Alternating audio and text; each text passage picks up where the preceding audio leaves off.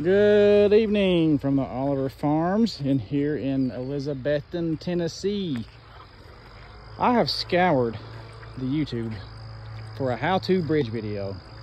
I don't need the Golden Gate. I need a private driveway bridge. I found lots of Golden Gates and lots of engineer things that were super duper cool.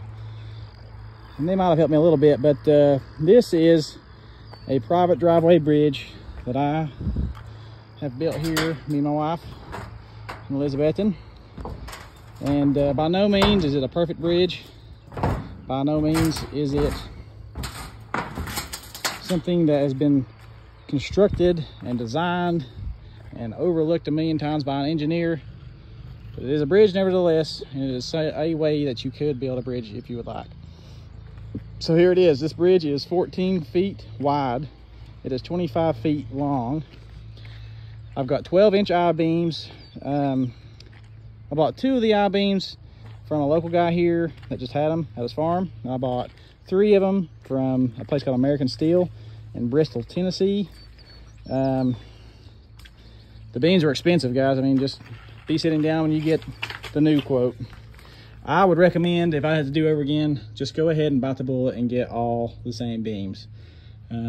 Try and, you know, you can get, like my beams are 12 inches exactly on the outside that I got from Facebook. I ordered 12-inch beams and it says on the side 12-inch beam. It is not, it's 12 1/4. So my bridge, I had to do some fab welding. I had to weld these little pieces of metal to make it level, which it's stick level now, but just something that, looking back, I probably wouldn't have done. So anyways, here we go. The beams that I ordered, they have a 1/2-inch web and a 1/2-inch flange. They're heavy. And what we did is on the foundation here, this side looks a little better probably, yeah. So we dug a foot below the water line, okay? And then once we dug a foot below the water line, we poured our footers, and then we put block all the way up to ground level. Don't let your block or your bridge especially be lower than the ground that you're trying to drive on top of. If you drive down to a bridge, it will crack it. So this is not something that I knew. This is something I was told by an engineer friend of mine that works for TDOT. So what we did was we put 5 beams across this 14-foot bridge. I would not go wider than that unless you get some heavy duty beams. You can kind of get an idea here what this looks like. It's an I-beam, not an H-beam. Don't buy an H-beam, you need an I-beam.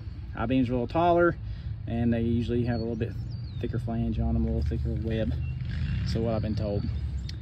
So after we dig a foot below the water line and we built the block up to ground level, you can see this is the ground.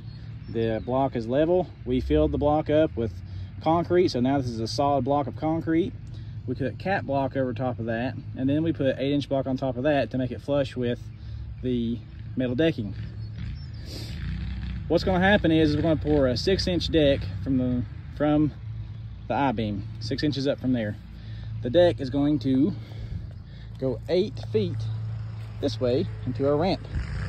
The ramp you'll drive on top of, and then you will drive on top of the concrete, obviously, a ramp on the other side. I went ahead and anchor bolted these things in. You can kind of see one right there. You only need to anchor bolt one side in. Your bridge needs to move a little. If your I-beams are secured on both sides and they have no room at all to give, your concrete will bust. So be a little careful with that. But that's a good idea on how to make a bridge. I'm sure I left a lot of questions out that you might have.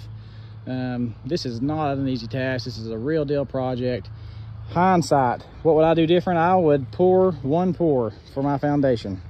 I would make a form and I would put my beams down in that form, and I would pour over it. 1 big pour. I've had concrete truck come out twice already.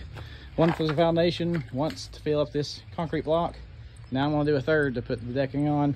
I would have done 1 pour right here. I would have made a form, 1 solid concrete pour. I would also probably put some wings on the outside, on the front and the back, You may think, like I did, well, I don't need wings on the back, but you do. What happens is the water comes off the corner of that block right there, it swirls right there, and it digs out the foundation. So it's not a big deal because my water here is nice and slow. It comes up like maybe twice a year, but for the most part it's like this. So no big deal. If you are not that person, then that swirl can cause some major issues. Something else, whenever you're pouring the solid foundation, the solid footers, I had to wait forever for this water to kind of dry up so I could put block down. And luckily my water level fluctuates. If your water level does not fluctuate, that's going to be a lot harder for you. So just so you know, might be a good idea to do one solid pour for the foundation. That's just a lot easier in my opinion. So there you go. Leave your questions in the comments and good luck. This is Oliver Farms in East Tennessee.